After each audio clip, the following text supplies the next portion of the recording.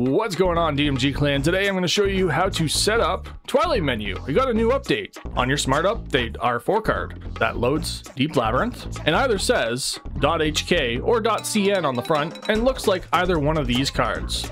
If your card doesn't load Deep Labyrinth, be sure to check out the playlist linked below because maybe I have a guide just for you. So let's get into this. So like I said in the intro of this video, these two R4 cards are the R4 cards that we're going to be using for this smart update guide that allows you to load Twilight Menu. Again, if you didn't pay attention to the intro of the video, then make sure you pay attention to that because there are other R4 cards that kind of look like this one, but they're not this card, okay? Very important. Go check out my playlist. Make sure you check that out. Make sure you check out everything in the playlist to make sure that I don't have a guide for your card. If I don't have a guide for your card, I'm sorry. I don't own every single R4 card out there.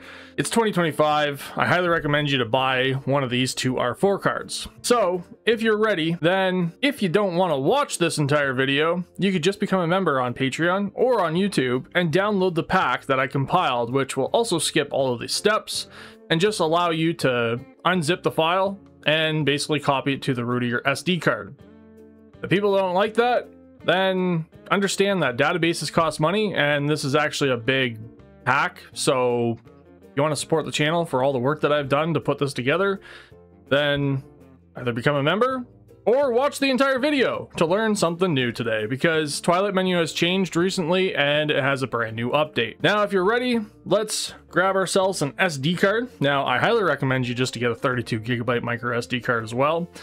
Anything above that is very much not needed. You know why? No, the R4 card does not allow you to play 3DS ROMs. A lot of people get that mistaken because it says something about 3DS on it. So with all that out of the way, let's jump over to the computer. I put all the files and the websites in the description of this video. The very first thing you're going to do is navigate to this website, which is the Twilight Menu website, and you're going to download the latest Twilight Menu flashcard .7z file right here. Okay, so download this one. I already have it downloaded in my downloads folder, as you can see here, right here. There's the zip file. Now you're going to navigate to this website and you're going to scroll down until you see Twilight Menu add-on virtual console.7z. Download that as well. I already have this downloaded just to save on time, which is add-on.virtualconsole. And then if you want cheats, you're going to also download this usercheat.dat file. So you have to right click on it and then click download, standard download. And as you can see here, I already have this file as well. Now inside of your downloads directory, right click on Twilight Menu and click extract all. Another dialog window is going to pop up. Click extract. As you can see here, it's 100 megabytes just for Twilight Menu. Not supplying that. It's a lot of data for people to just use my database for free if you don't want to become a member. Add on virtual console, right click on that, click extract all. Same thing. There we go. Now we have our user cheat right here, which is great. The first three files that we're going to want to grab are going to be shown in the next section. Now, plug in your micro SD card into your computer, and then you're going to right click on your micro SD card, which is this one, USB drive F, and click format. Make sure you select the allocation size to be 32 kilobytes. Don't go any higher, don't go any lower. If you have an R4 or an SD card that is bigger than 32 gigabytes, you can watch my video linked below that teaches you how to format SD cards that are larger than 32 gigabytes. I highly recommend you just to get a 32 gigabyte card. Once again, no purpose of getting anything bigger, but if that's all you have, then you can watch that video linked below and basically just follow that guide. Now click start, now click OK, and wait for that to format. Now that this is formatted, click OK, now click close. And the files that we're going to grab. You're going to grab the BOOT.NDS, the snemul, the _.NDS, and the ROMs folder. Now right click on it and click copy. Navigate to your SD card. So go to the SD card that we just formatted. Mine is the USB drive F. Paste it right there. Now very important, Rocket Rob still hasn't listened to this. I've told this person this multiple times. You need to open up this config file. So you can right click on it and you can, you should be able to open it with your notepad, but if you don't have the option to do that, like you see here, edit a notepad, then basically you can open it by changing it to a .text file. But right here, you need to change the ROM path to roms /.snes. Go to file, go to save as, and then you're going to save it as all files, and that's going to be on the SD card .config file. Click save, click yes. Now that's because when you go into the .nds ROMs folder, it's supposed to grab it from the SNES folder. But anyways, let's go back out. Now go back to your downloads directory, and inside of your add-ons, grab these two folders right here, right click on them and click copy, and now paste them right here. Now we should have the ROMs and we should have the _.nds. Now go into the _.nds, go to Twilight Menu, go to extras, and go grab that user cheat from your downloads folder, which is right here, and paste it right here. Now go back to the root directory of your USB drive or your SD card, which is the _nds, ROMs, boot.nds, snemul config. Go to your downloads, navigate back into Twilight Menu.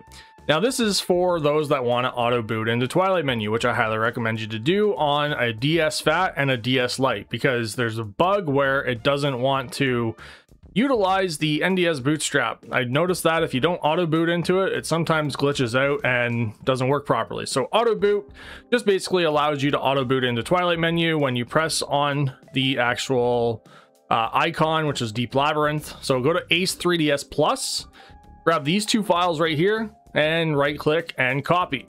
Go back to your USB drive, paste them at the root directory.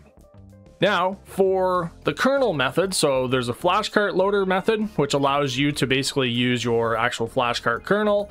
You're going to go to the R4ILS, and you're going to grab these two files right here, right click, copy, go to your root directory and paste it right here. Just copy your games. So for NDS files, you're going to copy your ROMs right to this directory and your saves into the saves folder. So I have saves and ROMs on my external drive. So I'm going to go to my emulation, ROMs, NDS, and I'm just going to use New Super Mario Bros. The reason why, easiest game to get into. And my emulation, saves, I have saves for NDS as well. As you can see here, New Super Mario Bros.sav, and go into your saves folder and paste it right there. And then for all your other ROMs and everything, just paste them into the emulated folder. So GBA is for Game Boy Advance, GB for GB, so on and so forth. Game Gear, there's Genesis. There's a whole bunch of stuff. Okay, now for Genesis, you have to rename the file to .gen, not bin. So if your file is a bin file, then make sure you place it as a bin or gen file. And that is it. Now we can go over to the device. Okay, I'm just gonna grab one of these two R4 cards and I'm going to plug it in. I guess not that one. That one already has a SD card in it. And as you can see here, I'm loaded into Deep Labyrinth. And if you don't see Deep Labyrinth, you see something else, then you didn't pay attention to the intro of the video once again. Now press A to get into the game, and in here I'm going to select GUI system and I'm going to select my region as USA. All right, now let's go to ROMs folder. We're going to navigate over to NDS for now, and you're going to highlight over top of your game. Now press the Y button. This is going to bring up a menu. Now this is going to give you options for the game loader, which is either kernel or bootstrap. Now if you select kernel, this is not going to allow you to navigate outside of the games where bootstrap allows you to do so. Also, bootstrap sometimes doesn't load certain games. I guess they have a list somewhere. I've never found it, but they say they have a list of games that it doesn't load, but you can maybe go search that and let me know. Otherwise, I just leave it at default. For cheats, you're gonna have to press X.